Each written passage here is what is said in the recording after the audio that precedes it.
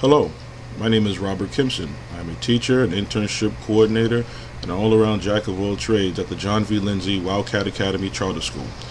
I just want to thank you for giving me a couple of minutes to talk about the React to Film program and how it has affected me and my students. Also, I want to say thank you to Lindsay Jacobson for introducing me to the React to Film program.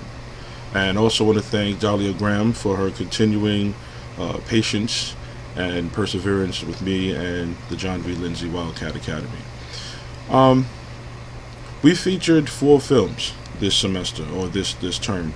We watched Planet Rock, Let's Talk About Sex, The Interrupters, and Food Inc. All 4 very different from one another and equally as interesting. The students really took to these documentaries right away, and they loved them.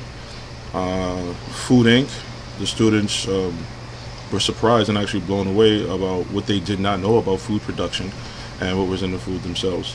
I actually had a parent of one of my students call me and ask, hey, what are you teaching in class, or what are you showing the kids in class, and how can I watch it or get more facts? So, I just told her the name of the film. It was Food Inc. I told her she could probably Netflix it, and she could take it from there. But see, that's the beauty of this program. We're engaging these students, right? They're taking the knowledge home, and then now we're infecting the community. It's amazing. It's mind-blowing. But Let's Talk About Sex. The students, again, they were blown away. A lot of them didn't know the statistics. They had no idea what abstinence-only programs are and comprehensive safe-sex programs were. By the end, for their reaction project, they actually got together. They created a petition. I then presented it to my principal, and he thought it was a great idea. So now he wants to go forward and provide a comprehensive safe-sex program in the Wildcat Academy. I mean, this is awesome. I wish I had more time to talk to you guys about it. I mean, each film does so much. The lesson plans, they pretty much teach themselves. I mean, I can go in the classroom, we put the film on, we do now, we talk, we have a little dialogue, we watch the film. I mean, it's amazing. I oftentimes joke around and say, I'm the only person in the 8th period that could keep my kids in class. They don't have to use the bathroom, they don't have to get water. The fact is, there's no magic here. It's just a beautiful program.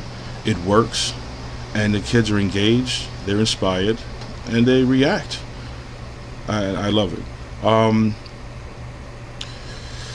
If I could change one thing about the program, or not even the program, but just how it runs, I would definitely have more films, and that has nothing to do with the program itself. It's just that I have no time to do it. I teach this class twice a week. And have the 4 films, but I wish I could do more.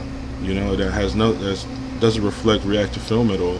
But it's so great, and there's so much to cover. I wish I had more time in my day to teach more classes.